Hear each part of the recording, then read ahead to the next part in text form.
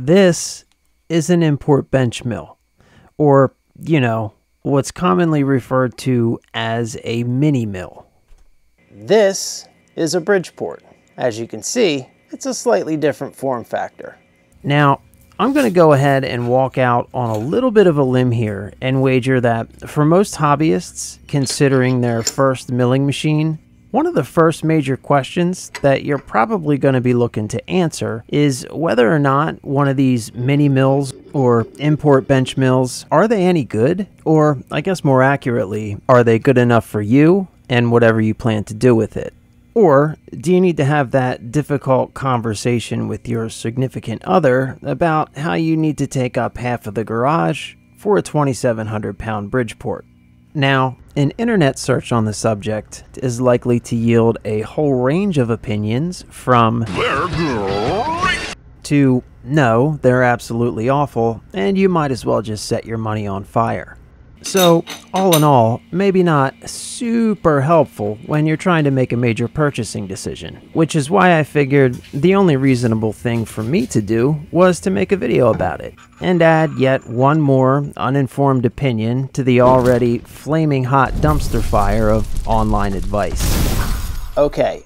So my goal with this video is not to start handing advice out on the internet. Instead, I'll try and provide the information that I would have liked to have had when I was first looking at these machines. If you're anything like me, you'll find when first getting into a hobby like this that it can be incredibly difficult simply because you don't know what questions to ask. What's important and what doesn't matter? What makes one machine good and another machine bad? These are the questions that we're going to answer in this video. And to answer these questions, we'll cover a few broad categories and then focus on the important things to consider from each one of those categories when looking at a machine. For this, we will go over brand and country of origin, machine capacity or work envelope. Number 3 is rigidity / weight / form factor. Number 4 is power and torque. And then the 5th and final category is features. This is just the general features that you can expect to find on one of these machines. All right, so when it comes to brand and country of origin, in my opinion at least, there's really only a couple of major things to consider. First, let's talk about country of origin, or where the machines are made. Because most manufacturers are going to offer 2 different categories or tiers of machine. You're going to have machines from China and machines from Taiwan. In general, the machines made in Taiwan are considered to be of a higher quality than the machines made in China. For example, Grizzly now owns the South Bend name, and they sell some tools and machines branded as South Bend. Most of that stuff comes from Taiwan, and most of it carries a much higher price tag than their GO whatever line of machines and tools. This isn't, however, a hard and fast rule. It definitely does not mean that you can't get a quality Chinese-made machine, and it also doesn't mean that every machine made in Taiwan is amazing.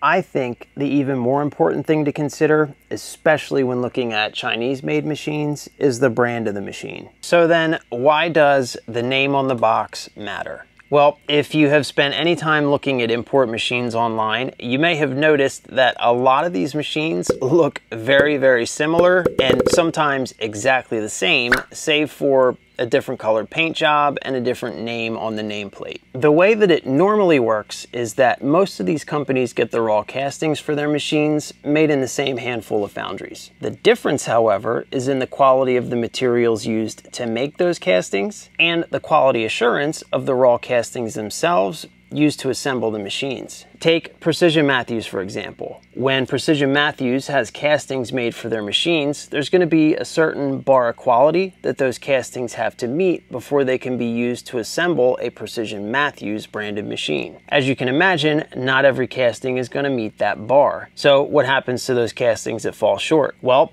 enter the random eBay machine tool company. They have to get their castings somewhere. And it's not just the castings that you want to consider. Also think about every nut, bolt, lead and feed screw used to assemble the machine. All these things add up and contribute to the overall quality of the machine. And while on the subject of parts, it's definitely worth considering parts availability for repair and replacement, which of course goes hand in hand with things like customer service and warranty. Especially if this is going to be one of your first machines, because trust me, you are definitely going to make some mistakes along the way. And having a reputable company with solid customer service and a good warranty standing behind your machine is going to go a long way when it comes to sort of giving you the room to make those mistakes while you figure things out without having an existential meltdown because you just broke your brand new machine. Okay, so I will very, very briefly go over size capacity or work envelope, because I think for the most part, it's pretty self-explanatory. I mean, a smaller machine's gonna have a smaller capacity. It is what it is, right? But that being said, I don't think that I've ever really had any issues with the capacity of this machine. Nothing that's ever prevented me from doing what I wanna do. And in fact, I think there's really only one thing that I've ever really had to think about, and that's the Z height. So let's just quickly talk about that. So I've got the head raised up as high as it'll go now. And as you can see, there's a good deal of room here. From the base of the vise to the bottom of the spindle is just about dead on 16 inches. And if you're using a milling cutter, it's only gonna stick out but another couple inches at the most. So that leaves you with a lot of room to work in. If, however, I add a drill chuck and a drill and a decent sized workpiece, you can see how this space does start to get eaten up. Like I said, however, this is really the only thing that I've ever even had to, I guess, really even stop and think about. And even then, I have never found it to be an insurmountable obstacle that's prevented me from doing whatever it is that I was trying to do. So I guess maybe the main takeaway here is if you're planning on resurfacing engine blocks or something like that, then maybe a mini mill isn't the right choice for you. Moving over to rigidity, we're going to start off over at the Bridgeport to set a little bit of a baseline, I guess. The Bridgeport style J-head milling machine is a very typical industrial sized machine, and it comes in weighing somewhere right around 2 to 2,500 pounds. I'm telling you this because there's really just no way around the fact that that weight is going to be one of the biggest contributing factors when it comes to the rigidity of a machine. And while a mini mill is at a disadvantage due to its smaller size, there are some things that you can look for in the construction of the machine that have a significant impact on its overall rigidity. First, understand that a mini mill is a column mill, not a knee mill. This just means that the head of the machine moves up and down on a column, as opposed to a knee mill, like a Bridgeport, where the entire table moves up and down on a knee. This means that the construction and the shape of this column has a significant impact in the overall rigidity of the machine. This includes the way that the column actually attaches to the base of the machine.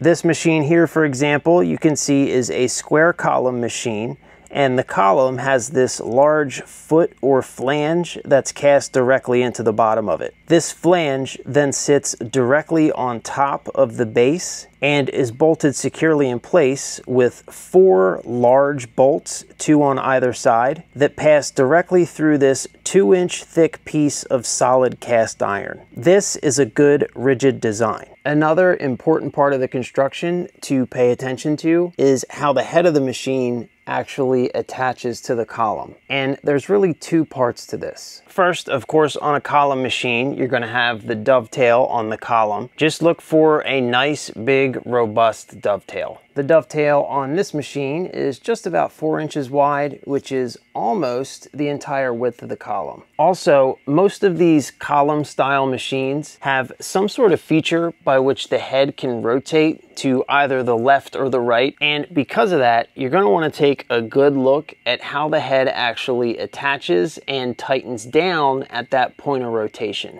All right, you're looking up underneath the head now, and the head of this machine rotates around this central point here. As you can see, there's this sort of really big, thick flange section, and then this extra thick protrusion of cast iron here. There are then 3 bolts around the diameter of sort of this rotation point that pass through that extra thick piece of cast iron and then tighten the head against the column of the machine. You will see some machines that only have a single bolt straight through the center. As you can imagine, something like that is going to be far less rigid than a system like this. But while we're on the subject of just, I guess, sort of overall design and construction, I should at least briefly mention the round column pillar style mill drills, or drill mills as I like to call them. Now, I'm not going to talk trash on any specific type or brand of machine or anything like that, but I will say that in my opinion at least, if what you're after is primarily a milling machine, like you want it to be a mill first and that's what you're after, if that's the case, in my opinion, I would avoid the round column machines and instead look for a nice big robust square column with a stout dovetail.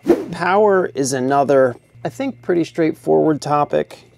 Obviously, it'll have a typical electric motor. So everything having to do with electric motors applies: AC, DC, brushless, etc. Honestly, that could probably be its own little topic, so I'm not going to spend a lot of time talking about electric motors here. Instead, I'll just quickly go over the 2 most common drive systems that you'll find attached to these machines. The first is, of course, belt drive, like I have here. This is just your typical belt and pulley system. This machine has 2-step pulleys, which gives you 2 speed ranges to work with. And the common alternative to this is very, very similar, except instead of belts and pulleys, you'll have gears. So there will be a gear attached to the spindle and a gear attached to the motor. Often you will find that these gears are made of plastic, but I think some do come made out of metal. And I've never actually used that particular type of machine, but I have heard that the machines with the gear system do tend to be a bit louder than the machines with the pulley system. And it seems to be a pretty common modification to do on those machines where people will switch out that gear system for a belt and pulley system. One thing I can attest to is that the belt drive system on this machine really is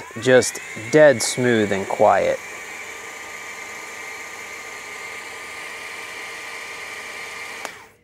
Now, as far as torque available at the spindle, this is really primarily going to be determined by your motor. Like I said, see the exciting world of electric motors and torque curves for more information on that. As far as the different types of drive systems and how that's going to affect torque, you're not really going to see any difference at all there. This machine, for example, I would expect the motor to stall long before I'd see the belt slip. And as for my experience with this machine, I don't really have any reservations whatsoever. Throw in any type of material at this thing. I've cut aluminum, mild steel, stainless steel, annealed tool steel. I've never had any problems at all. Just keep in mind that the bigger the cutter, the slower you're going to want to run it. And the nature of electric motors is the slower you run them, the less torque you're going to have available. Finally, we have come to features. And the reality is that just about all of these machines are going to have a very similar set of features. Like we just talked about, there's going to be an electric motor and some type of electronic speed control. The spindle is almost certainly going to be either R8 or a Morse taper. The thing to consider here might be whether or not you already have an existing machine, like a mini lathe, for example, and if so, can you share tooling between the lathe and the milling machine? Maybe you have a mini lathe that has a Morse taper 2 in the tailstock. If so, it might be convenient to find a milling machine with a Morse taper 2 in the spindle so that you can share your existing tooling between the lathe and the mill. I guess the one feature that might be worth looking out for is a digital fine feed. Every single one of these machines should have some sort of fine feed on the spindle because remember, this is your tool height. You don't have a knee to adjust that, but the digital scale on this particular fine feed is just the absolute butter on the biscuit. This thing is so nice. It makes things just so smooth and so easy. Highly recommended. In my opinion, definitely worth looking out for a digital scale on the fine feed. And I think that pretty much covers it. I do really hope that this video has been helpful, but if you feel like there's anything that I got wrong or anything that I left out, please don't hesitate to put it in the comments down below. If you did find this video helpful and you want to support the channel, the easiest way to do that is to subscribe, like, and share. So, click all the buttons. Thank you to my patrons. You inspire me with your generosity. And of course, thank you so much for watching. I'll see you in the next one very soon.